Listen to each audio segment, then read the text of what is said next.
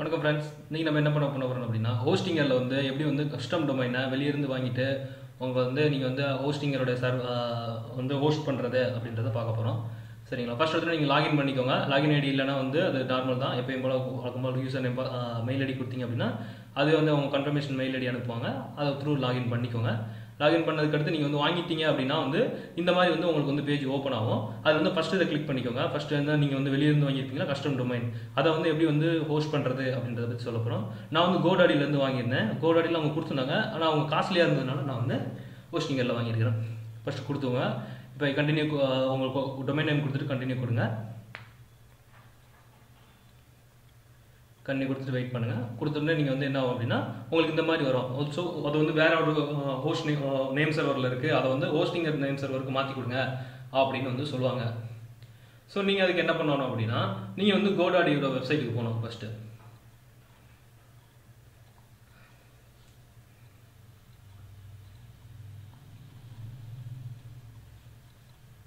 GoDaddy website போனோடனே நீங்கள் வந்து இப்படி கொடுத்து கீழே வந்து என்ன பண்ணுங்க அப்படின்னா இப்போ உங்களோட டொமைன் நேம் வந்து ஃபஸ்ட்டு செட்டிங்ஸ் போயிட்டு மை ப்ராடக்ட்ஸ் போயிட்டு டொமைன் நேம் போயிட்டு கீழே வந்து ஹோஸ்டிங் நேம் இருக்கும். அதில் வந்து ஹோஸ்ட் நேம்ஸ்னு அட்வான்ஸ் செட்டிங்ஸில் வந்து ஹோஸ்ட் நேம் இருக்கும். அங்கே போயிட்டு நீங்கள் என்ன பண்ணுங்கள், இந்த உங்களுடைய அதை ஓப்பன் பண்ணிவிட்டு ஃபஸ்ட் நேம் சர்வர் கொடுத்துருப்பாங்க, அதுக்கடுத்து ஐபி அட்ரஸ் கொடுப்பாங்க. ஸோ அதுக்கேற்ற மாதிரி நேம் சர்வர் இடத்துல நேம் சர்வர் போடுங்க, ஐபி அட்ரஸ் இடத்துல ஐபி அட்ரஸ் போடுங்க. இப்போ பார்த்தீங்கன்னா நேம் சர்வர் இருக்குங்களா, ஹோஸ்ட்ன்ற இடத்துல உங்களோட நேம் சர்வர் போடுங்க. அப்புறம் வந்து ஐபி அட்ரஸ் இருக்க இடத்துல ஐபி அட்ரஸ் போடுங்க.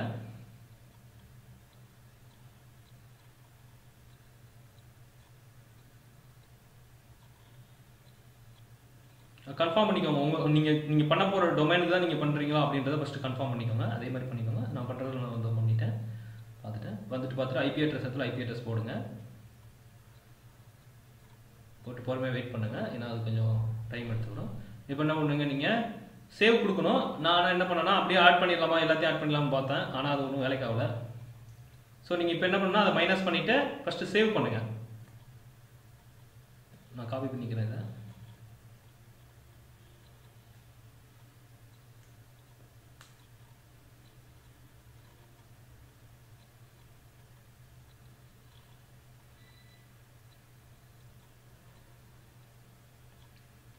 மைனஸ் பண்ணிக்கோங்க. மைனஸ் பண்ணிவிட்டு இப்போ என்ன பண்ணுங்க, சேவ் கொடுத்துருங்க. இப்போ என்ன ஆச்சு அப்படின்னா இப்போ வந்து சேவ் எடுத்துக்கூடாது, ஃபர்ஸ்ட் நேம் எடுத்துக்கிடும்.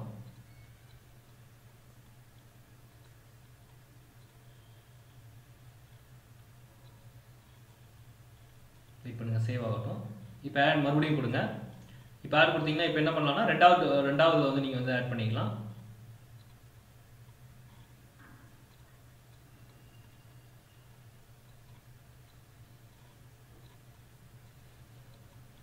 இப்படியே இதில் நான் என்ன பண்ணுறேன்னா அதை அப்படியே கன்வின்ஸ் பண்ணிக்கோங்க.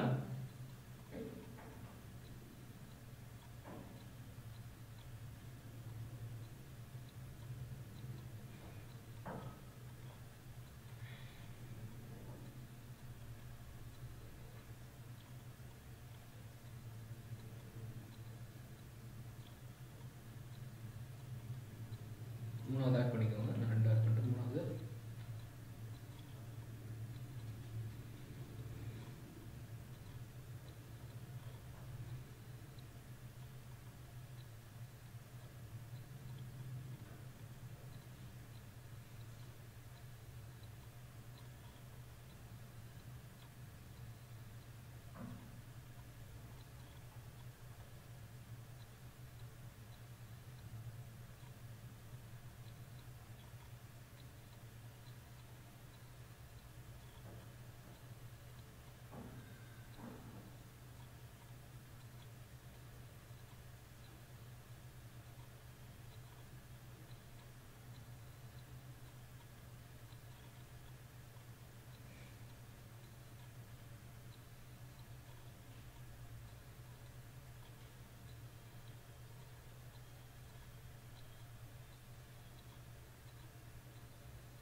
அவ்வளோதான். இந்த மாதிரி 4 ஆட் பண்ணிக்கோங்க.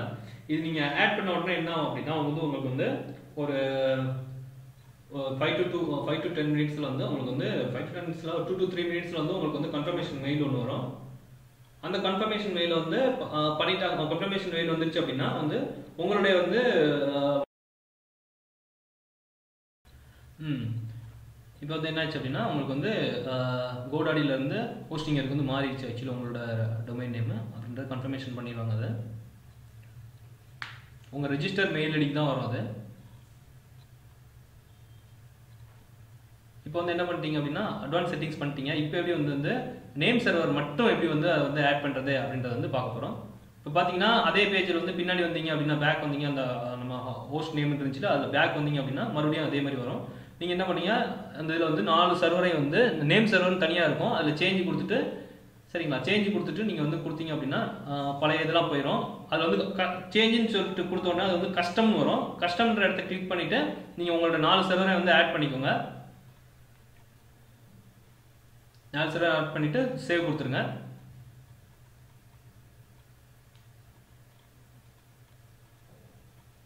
சேவ் கொடுத்தீங்கன்னா இப்படி உங்களுக்கு வந்து ஃபர்ஸ்ட் எடுத்துனா 2 சர்வர் தான் அதை எடுத்துக்கணும். அதுக்கடுத்து நீங்கள் வந்து கொஞ்சம் நேரத்துக்கு கழிச்சு கொஞ்சம் 2 நிமிஷம் கழிச்சு போயிட்டீங்கன்னா அது வந்து போயிடும். இந்த மாதிரி உங்களுக்கு வந்து நியூ ஹோஸ்ட் ரெஜிஸ்ட்ரேஷன் சக்ஸஸ்ஃபுல் அப்படின்னு வந்துடும்.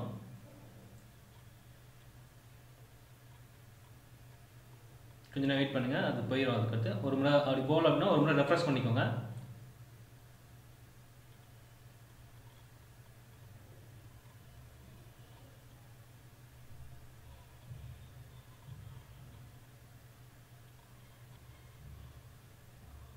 கொஞ்ச நேரம் பொறுமையாக இருங்க. மெயில் ஐடிக்கெலாம் வர வேண்டாம், நான் சும்மா அப்படியே மெயில் வந்து பார்த்து செக் பண்ணேன்.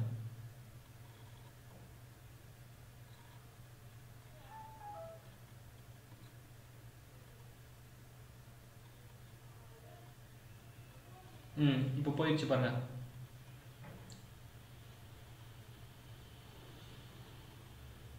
அதை நீங்கள் செக் பண்ணும்போது இந்த டொமைன் மேனேஜர் கிட்ட வந்து செக் பண்ணணும். சரிங்களா, அதெல்லாம் ஞாபகம் வச்சுக்கோங்க. உள்ள ஃபஸ்ட்டு நீங்கள் கோடாடிக்குள்ள வரும்போது டொமைன் மேனேஜருக்குள்ள வந்து போகணும். இப்போ பார்த்தீங்க அப்படின்னா நோ ரெக்கார்ட்ஸ் ஃபவுண்ட் அப்படின்னு வந்துச்சு. இப்போ வந்து சேஞ்சுன்ற அந்த ஐகான் வந்து எனேபிள் ஆயிடுச்சு. ஆக்சுவலி இது இந்த ஹோஸ்டிங் வந்து சரியாகணும் அப்படின்னா வந்து என்ன ஆகணும்னா உங்களுக்கு வந்து 24 hours டைம் வேணும். 24 hours to 48 hours வந்து எடுத்துக்கணும் கன்ஃபார்ம் ஆகிறதுக்கு. ஸோ அதனால் நீங்கள் வந்து ஒன்ஸ் பண்ணிட்டீங்க அப்படின்னா வந்து அவ்வளோ நீங்கள் வந்து வெயிட் பண்ணுறது நல்லது.